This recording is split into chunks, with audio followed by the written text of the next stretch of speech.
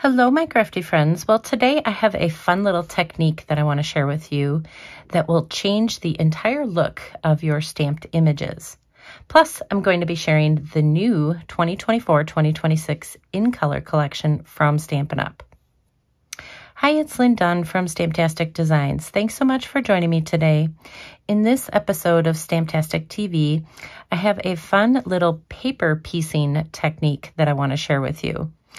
So this enables you to just change the look of your images by adding some designer paper, just kind of piecing that designer paper in there. So I'm going to show you how to do this technique, and you can do this with any pattern paper or supplies that you have on hand.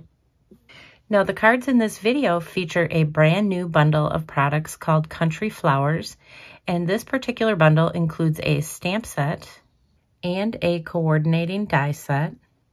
And I am featuring the cards today in all 5 of the brand new in colors from the in color collection. So the in colors include Shy Shamrock, Summer Splash, Petunia Pop, Pretty in Pink, and Peach Pie. So if you are loving these new in colors, then I would recommend that you check out my brand new card making club featuring all 5 of these in colors. You can get all the details on my in color card making club by clicking on the link featured in the description below this video. All right, so let me show you how to do this little technique, and I'll walk you through how I made one of these cards. Okay, so this is the card we're going to create, and actually it's the exact same layout for all 5 cards. I just used different images for some of the cards, so I'll show you that. But the basic concept that I want you to focus on is the paper piecing that we're going to do right here with this little picture. So basically what we're going to start with is a piece of designer paper, and you can use any pattern. I could have used this pattern, but I'm going to focus on this side of the designer paper. So you need just a little piece. This is only 1.5 inches wide.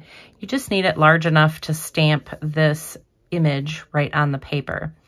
So the first thing I did is I stamped the image on a scrap piece of white cardstock using early espresso ink. Then I just used one of the dies from the Country Flower set, and I just cut that out with my embossing machine.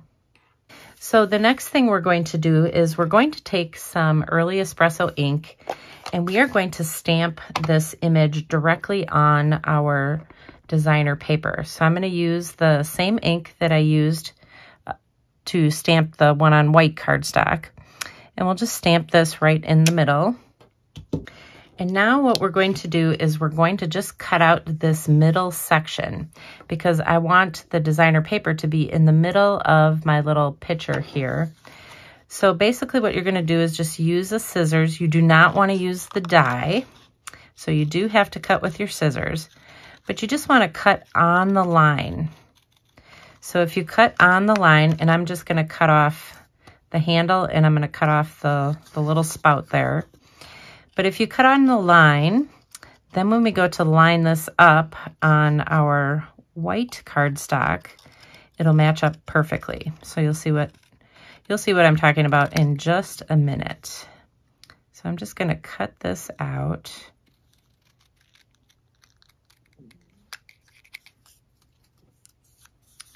And then we'll just snip this off. So before I adhere this, I am going to use one of the new stamping blends. So this is Petunia Pop. That's the color that I'm using for this particular card. And so I'm just going to add some color over here to the spout. And don't worry about getting it on the inside because we're going to cover that up. And then I'm just going to add some to the handle. So I'm just using the light shade. There's a light and a dark shade, so I just use the light shade. And now I'm going to add this little piece to the center of my little picture here. So just add some glue to the back, and then just line it up with the image that you stamped on the white cardstock. So by cutting directly on the lines, it enables you to have a nice little outline for your pattern paper. So that's really all there is to it for paper piecing. So let's put together the card. Okay, so we're going to start with a piece of white cardstock, which is just a standard card base, which is 4 1/4 by 5 1/2 when closed. And then I cut a 4 by 5 1/4 inch piece of white cardstock, and I embossed it with this brand new eyelet embossing folder. It's a beautiful embossing folder. You can use any embossing folder that you want to create your background. Then we'll just move this out of the way for the moment. The next thing I did is I cut a 2 3/4 by 3 3/4 inch piece of white cardstock. And I just added a little strip of the Petunia Pop cardstock on the bottom. So this is just a 1/2 inch by 2 3/4 inch piece. So we'll just add that little bit of color here on the bottom. The next thing I did is just stamp a little greeting. This is a 1/2 inch wide by 2 3/4 inches long. And I'm just going to pop this up over the top of the little color that I added to the bottom. And now we just need to add our pieces. So I added some dimensionals behind this little pot, and we will pop that up. And then I also colored the flowers using all 5 of the in colors. Well, actually I used 4 of them on this particular one, but I added some dimensionals to the back. We'll add a little bit of glue here, and then we'll just pop this up right on the top. So it creates just a really beautiful focal point. And I just love the paper piecing. It adds a lot. Instead of just coloring this all one color, we're able to just add a little bit of design in there. So super fun. Then just add a couple dimensionals on the back and pop this up right in the center of your card. Then for the finishing touch, you can just add some little gems up here. These are some of the new in color gems. And that is it. So then you have a beautiful, very simple card. So let me show you all the cards that I created. I created 5, basically using the same focal point. I just changed out the colors. So this one is the Petunia Pop that I just showed you how to create. Then I have the Peach Pie. So the peach is right here.